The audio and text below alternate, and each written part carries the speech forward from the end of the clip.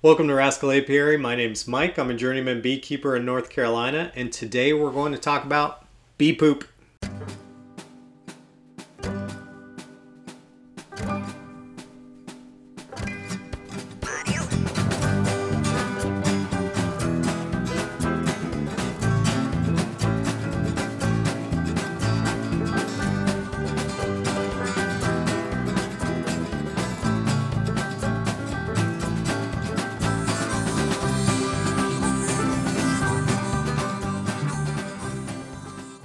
I'm so excited you clicked this video to learn about something pretty fascinating.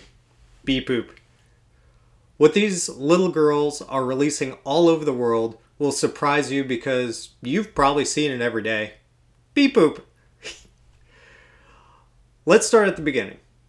From an egg to a bee, bees eat a mix of pollen and nectar called bee bread, or plain old nectar, pollen, or honey. Once they consume that through their mouth, the food heads down the esophagus. The esophagus leads from the mouth, through the thorax, and into the abdomen. As the esophagus reaches the abdomen, it expands, forming what we call the honey stomach. The honey stomach is where the bees store nectar when transporting the nectar from a flower to a cell.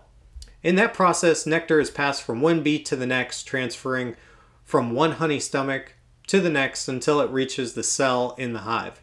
But if the bee is eating, the food doesn't get stored in the honey stomach. It passes from the honey stomach through a proventriculus.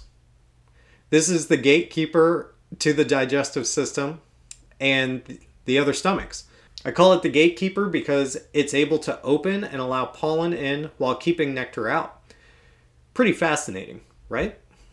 Bees have two stomachs, a honey stomach for storing and a digestive stomach for digesting. The digestive stomach is split into two guts, a midgut or ventriculus and a hindgut or intestine. Most of the digesting occurs in the midgut, and that's where our bee's food ends up. The ventriculus takes up a large portion of the abdomen, and most of the nutrients get absorbed there and waste separation occurs. Once the food has been processed by the ventriculus, the waste heads to the hindgut, which is an intestine that connects to the rectum.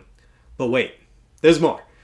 When the ventriculus or the midgut connects to the hindgut, there's a bunch of tubes that branch off. These tubes are called Malfinigan's tubes.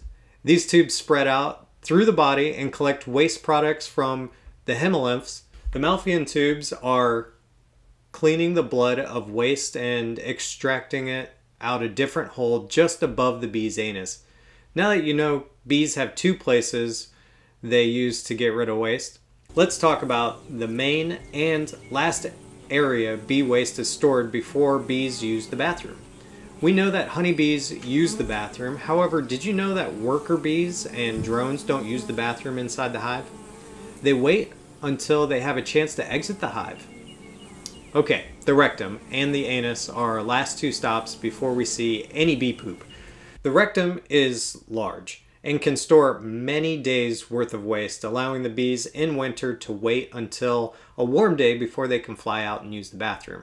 And when they do, they do. This is what the bee's poo looks like. You'll see it on your cars, on your hive, and sometimes on you. Thanks for watching. If you saw what you like, show us some love. If you didn't, tell me what I could do better. See ya!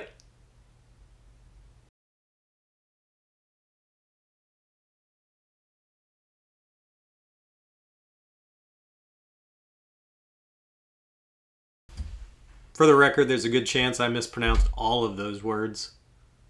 Malfinigan tubes?